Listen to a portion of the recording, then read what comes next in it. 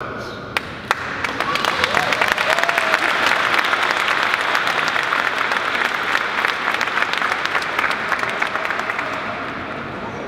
about this wonderful day, I want to read a couple of words of the great judge from my court, learned hand. The time was World War II. The country was under great threat.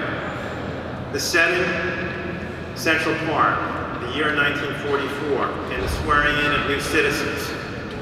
Judge Hand, the Chief Judge of the Second Circuit, spoke of the liberty, the spirit of liberty, which gave our immigrants the courage to break from the past and brave the dangers and loneliness of a strange land. Liberty that is understood as freedom from oppression, freedom from want, freedom to be ourselves. Judge Hand said, "The spirit of liberty is the spirit which is not too sure that it is right. The spirit of liberty is a spirit which seeks to understand the minds of other men and women. The spirit of liberty is a spirit which weighs their interests alongside its own bias. The spirit of liberty remembers that not even a sparrow falls to earth unheeded." I have no doubt that the spirit of liberty will thrive with you as citizens. To become a citizen, you passed every test. And as polls show, you know more about our Constitution, about our government, than most native-born Americans. Because of your personal histories, you have a special feeling for the freedoms and liberties and rights in the Constitution and the need to preserve them. You will keep this country great. You will make it better as you assume the responsibilities of citizenship. Indeed, as my father often said to me, it is each of our responsibilities to keep this country great, to point out where things need to be improved, to ensure that our freedoms are vital for the generations to come. On April 6, 1923, a young woman born in Minsk, Russia, fleeing the repressive regime of the USSR, made the arduous journey through Poland and England, and then arrived on a boat, the Aquitania, came to this island, Ellis Island. She would later marry another Russian immigrant who, even before he was naturalized as a United States citizen in 1920, had fought for this country in the First World War. They worked hard, she in a pocketbook factory, he as a tailor. Together, they raised 2 children.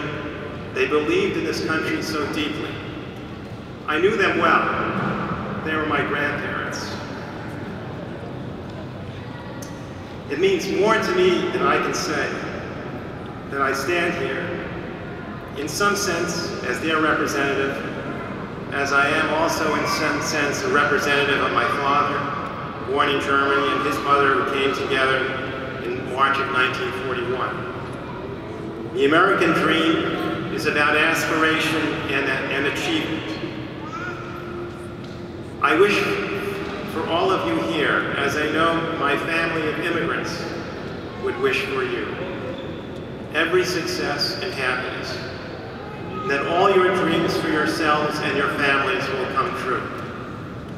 I am grateful for the privilege of swearing you in as citizens, and I congratulate you.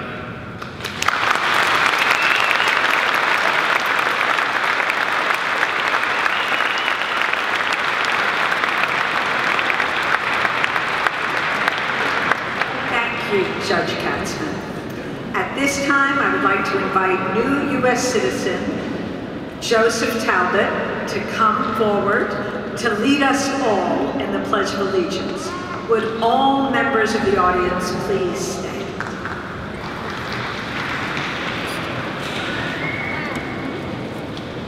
Please move your right hand over your heart, please, and recite after me.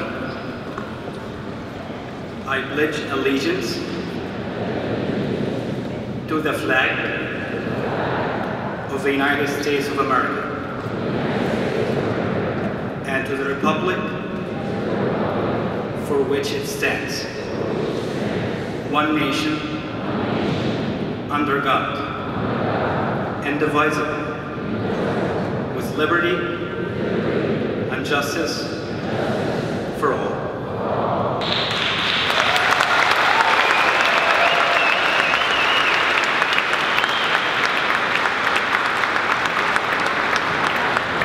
May be seated, and I now ask that everyone please direct their attention to the screen for some special congratulatory remarks from another great New Yorker, the Honorable Sonia Sotomayor, Associate Justice of the United States Supreme Court.